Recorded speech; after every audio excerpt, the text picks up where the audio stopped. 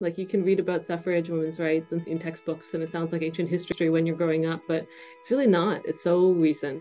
We should sort of expect that the legacy of that is still permeating our society, and we have to address it. We have to do something about it. To foster really women of progressing in this career path, it's important and to work on the research and to support them.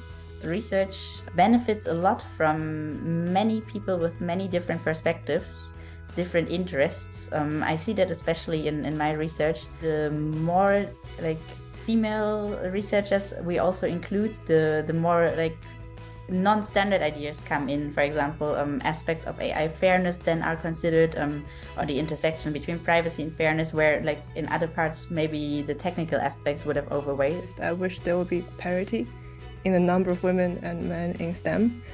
Parity would mean that a lot of those biases would just go away by themselves, because there's no longer the it's not dominated by one gender.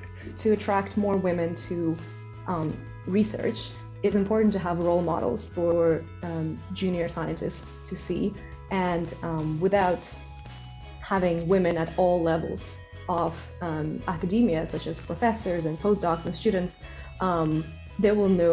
we will not have such role models that can inspire new generations of women to come and really make academia much better, diverse, and more inclusive.